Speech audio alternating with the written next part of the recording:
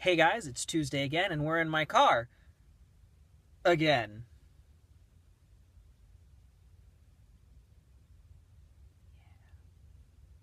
This week we are talking about cell phones, as in which one you should buy, or how to buy a new one. And when it comes to buying a new one, my personal advice, just don't buy an iPhone. Yes, the iPhone, blah, blah, blah, the iPhone, blah, blah, blah, Apple.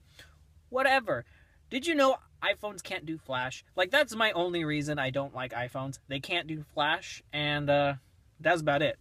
Personally, I have this little beauty here. It's an HTC One, and I like it because it's, like, made of metal.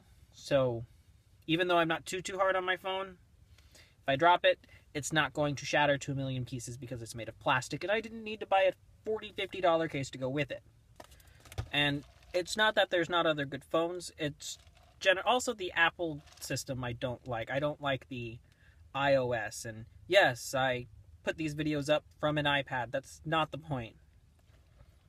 The point is, you should in fact stick with the Droid because it's far more open. And I know nothing about Windows phones, so I can't say anything to them.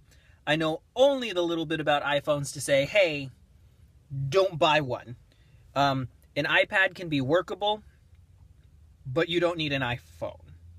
Now, when it comes to Linnea's Go phone, sure, that's fine. You can do that route if you want, but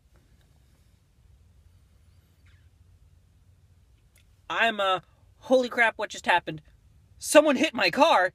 Damn it, I need a camera. Where's my camera? Not here. Obviously, because I'm using the iPad to take my videos, so obviously I don't have my camera. But I have my phone, and my phone can send the pictures anywhere I need them to go.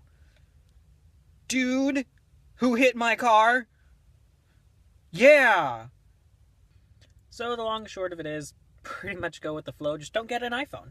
If you have an iPhone, feel free to comment as to why anyone should think to buy one, and I'll happily argue with you in the comment section. Until next Tuesday, I'm hopefully still Marcos.